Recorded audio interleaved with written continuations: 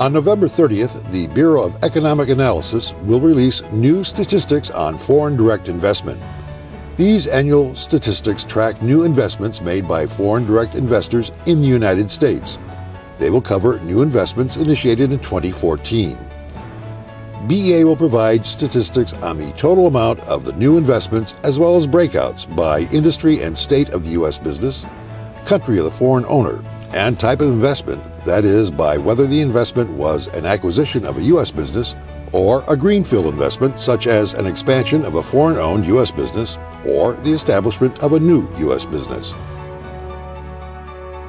What are the benefits from these statistics? They help people assess the impact of foreign direct investment on the U.S. economy. They inform foreign investors seeking to invest in the United States, and they help national and state policymakers develop programs to attract foreign direct investment. Going forward, BEA plans to release these new investment statistics annually.